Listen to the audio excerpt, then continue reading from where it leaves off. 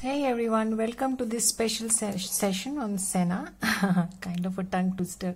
So we already learned the basics about Scena, and as I told you, this is a repeat of a pattern I've already done since the video was not very clear. So let's have fun, right? So today is the first style. We'll be exploring Tangle Scena in each of these sessions and try something new every time. Yeah. So Scena, let us start with our pencil and start with the pattern Scena. Yeah, so I'm just going to roughly make a C shape. Yeah, or you can do without it also. This is just for reference, and then start right away. So starting from here, I'm just going to add a curled up line like this, moving in the opposite direction, again putting some pen pressure, going back there. Yeah, again putting some pen pressure at the beginning, and then going back there.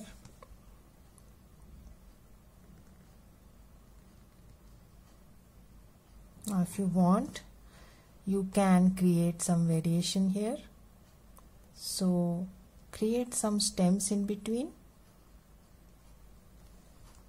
Yeah, deviate from the usual, add some lixities probably, or you can add anything of your choice.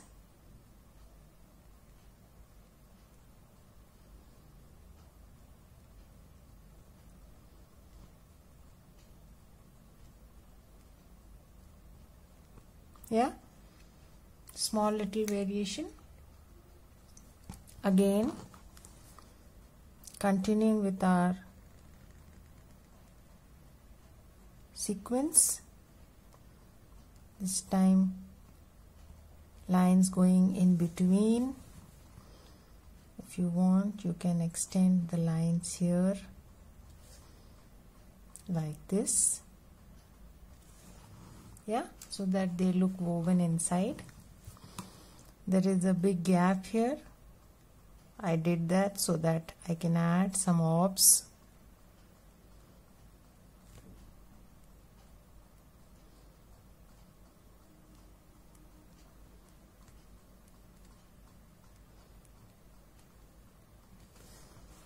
Yeah, so now let us continue in the same fashion. Take your time. As we talked about, Scena is just about auras, so enjoy the process. There is no other stroke involved excepting the same C stroke or the S shape that you started with. You start with an aura and just keep repeating the same thing. Yeah. Now what I'm going to do is ink the small little space in between my lixities so that they become more prominent. Yeah, and they do not get lost in between the so many lines that I'm going to be drawing. Yeah, again continuing.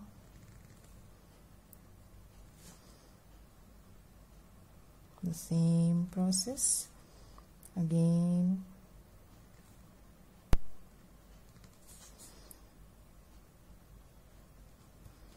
Again, you can do the same thing. This time you can add some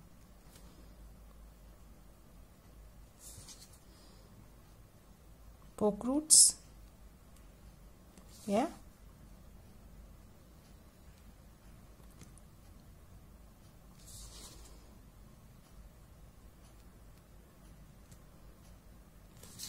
Then ink the small little spaces in between, or add some more lines, whatever you want to.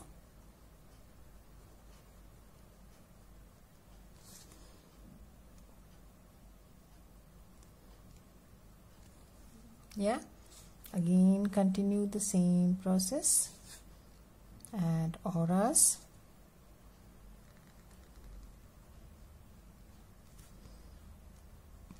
You can also curl up the auras, that's okay, and start repeating the curls. For example, I'll show you like this. Yeah, so there is no hard and fast rule to draw Scena. It's just that it's all about auras and how beautiful can auras look like. I have already shown you the tiles that I drew. Each time you draw it, it looks different. You can't really replicate it. How can you replicate so many lines? Yeah, so again, repeating the same process. Have fun, enjoy the process. Just go on and on.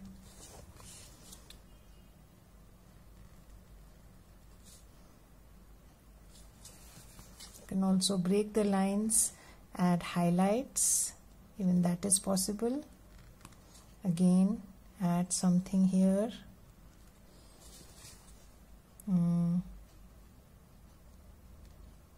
Probably some leaves.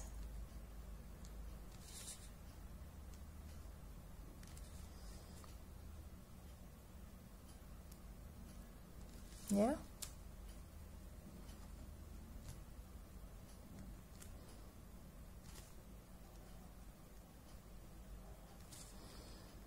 So absolutely chill tangle, nothing to worry about. No matter how you draw it, it always looks nice. Yes.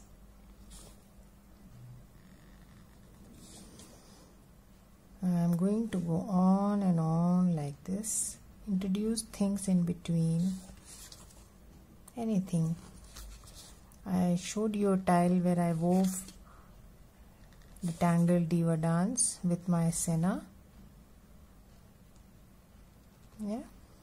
So you can introduce anything. Another line of orbs.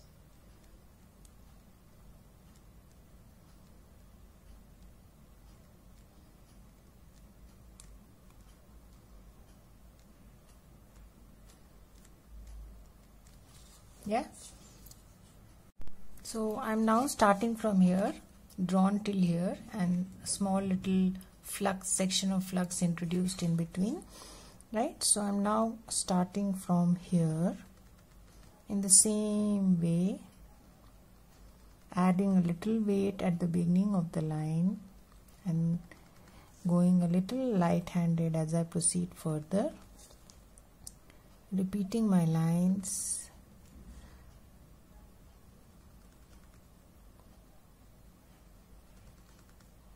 Right, so just auras.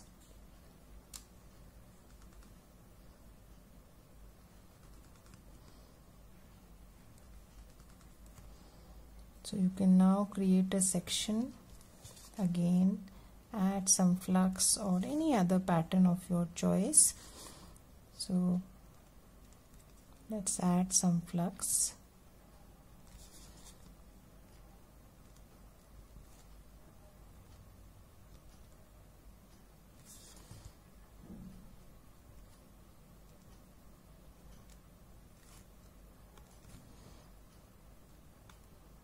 So you have to be patient when you're drawing this tangle, because it's just about lines, but the final outcome is very beautiful.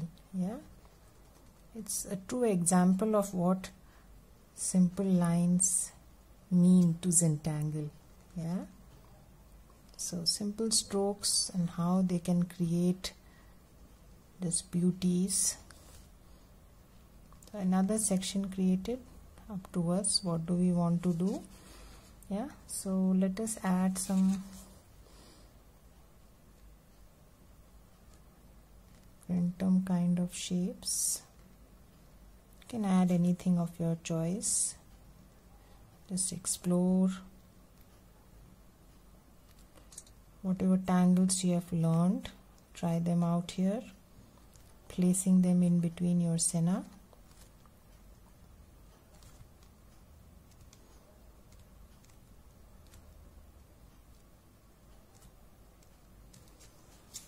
Yeah, and then continuing with the auras.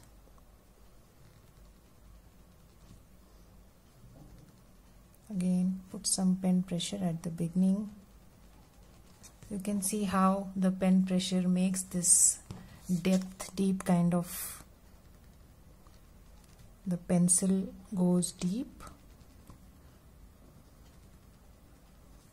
Yeah, again you can add something here, anything of your choice, probably a bunzo.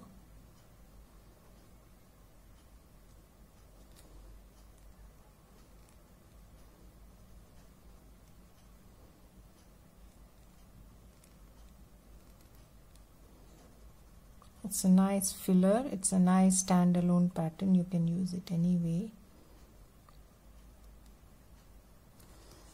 Right, again continuing with the auras.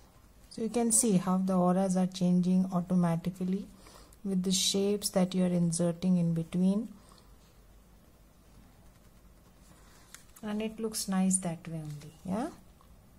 You don't have to worry how the auras have to be drawn or how they should be going.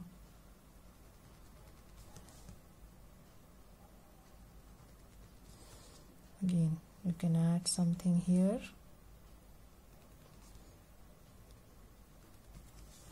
Yeah, probably add some weight in between.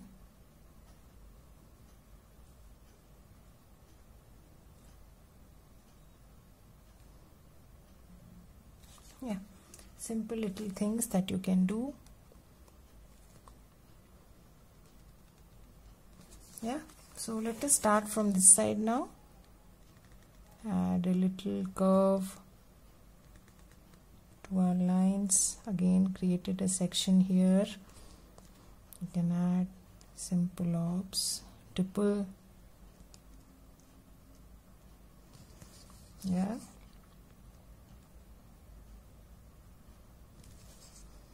Just enjoy the process of auraing. See how it culminates into your finished tile. See how beautiful lines can be.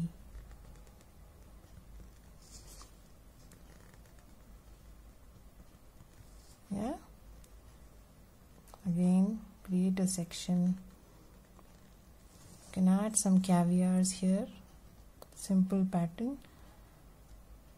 One orb, another orb, add a highlight, fill up the rest. Looks nice.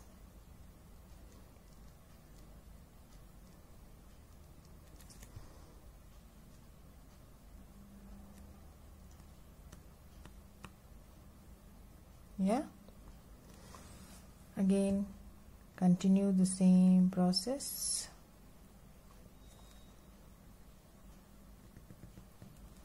Try adding some beads to some of the lines. That's one more thing that you can do. Decorate the line itself. Yeah, probably I'll do that here also.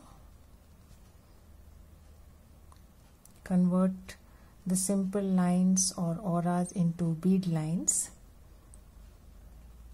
Yeah, so many ways to deck it up. This is just one example. You can weave it very easily. I had also shown you a tile where I wove static and diva dance, so you can weave any tangle with Scena very easily.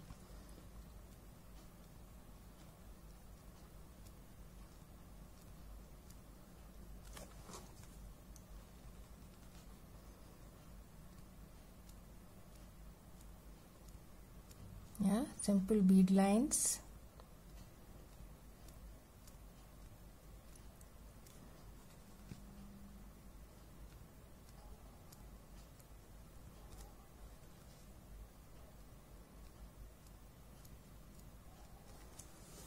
Yeah, nice variation. Again, continue with the same process. Add that weight at the beginning. Turn your lines the way you want them to turn the way the shapes are forming. Yeah, so if you want, you can continue these lines again.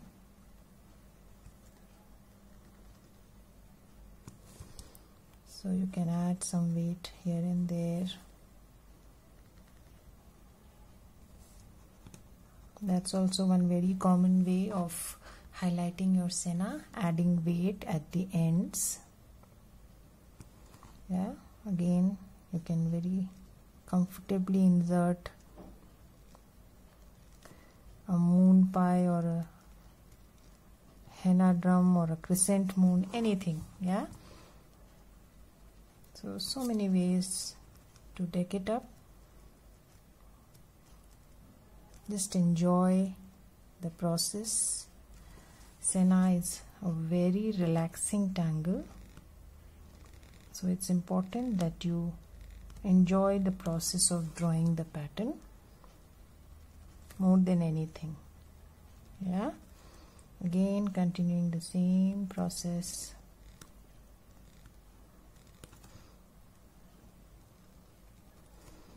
Of adding auras, just maneuvering the shape of the auras the way it is taking me. Yeah, so inserting these shapes help you change the direction of your auras. Yeah, so that's Scena. Now let us add a little embellishment here. I am going to do a small little exercise. Pick up my 08 and probably if you want you can draw a circle with a pencil just for your reference, an oval actually, not a circle exactly, like this.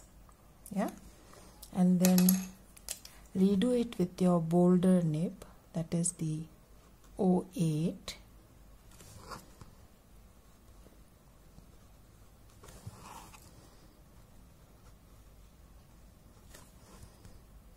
So you can always draw it straight with your pen, that's okay. Need not be perfect oval. So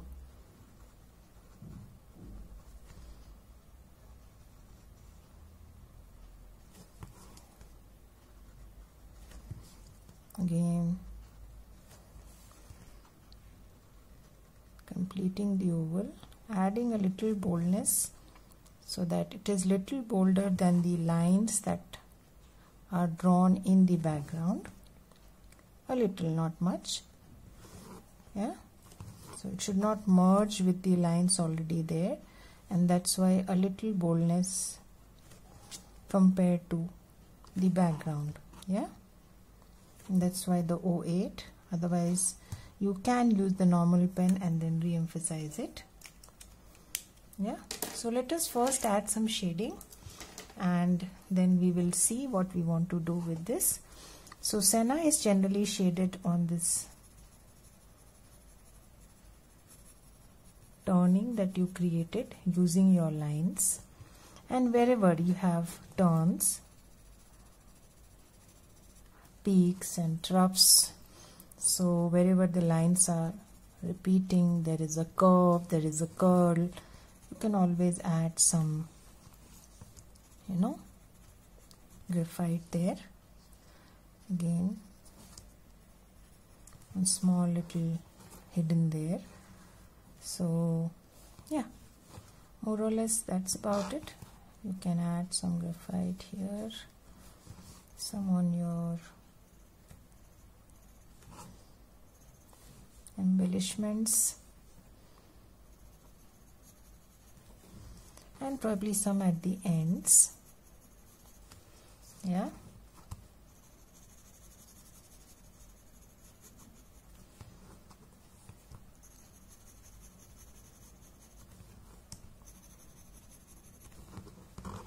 so just don't worry about how your Scena is going to turn out to be. It always turns out good, and just enjoy drawing the auras. Just it's real meditation when you draw this tangle. Yeah, so just forget about where your lines are going, how they are turning out to be, just enjoy the strokes and go with the flow. Yeah, so I didn't think which line, I just went with the flow here. So let's first blend and then see if we want to add some more. Yeah, wherever there is this lines going under, lines going over, a good idea to highlight those places. Yeah.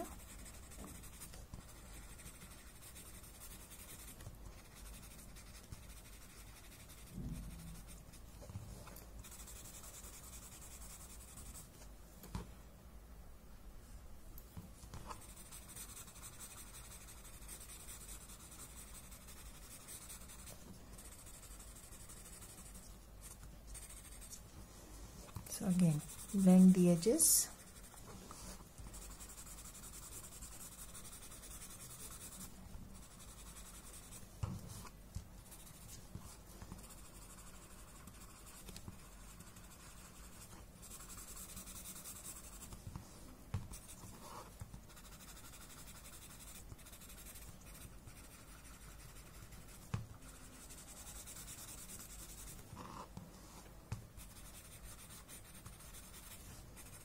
You can highlight your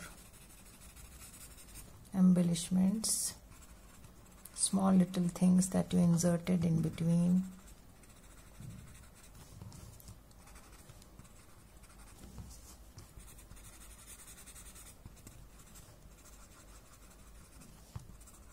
Yeah, and now the center.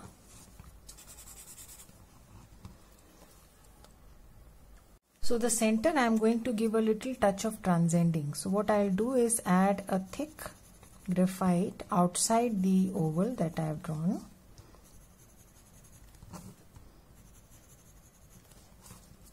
Right, so it should show. So I am pressing the pencil a bit hard so that it is kind of discreet and marks my inner section like a superimposition on the rest of the tile. Yeah, and then with my jelly roll 08 I'm going to add a thin line inside just to cut off the lines with my border. Yeah, so thin line inside.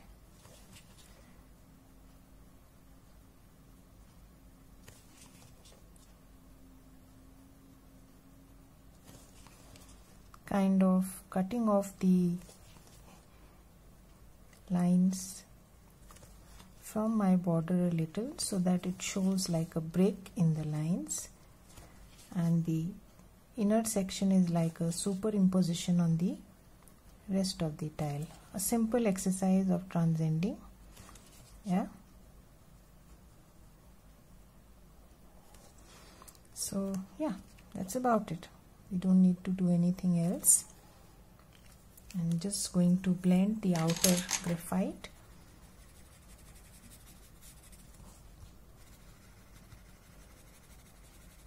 Just blur it. Don't pull it out too much. You have already shaded the outside.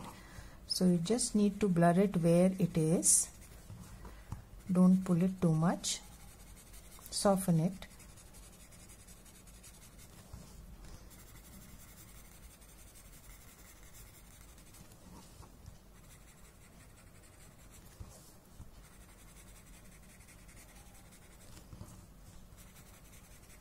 Yeah, and we are about done.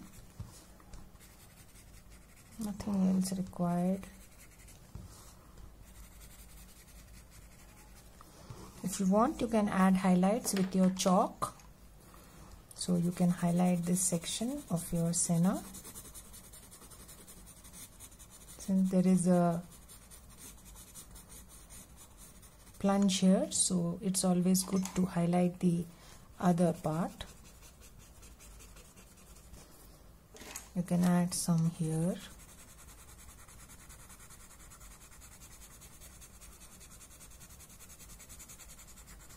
Entirely up to you. Choice is yours. You want to add some highlights here and there, probably little curves, small little curves. Not much required actually. Yeah, I think we are done with our tile.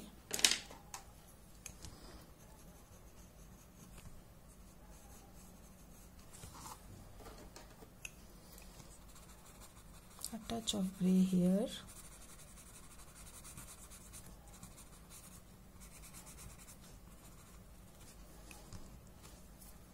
Some whites here. You can highlight here. You can highlight the panzo. You can darken the edges of the panzo. So they are small, so I didn't do much, but you can.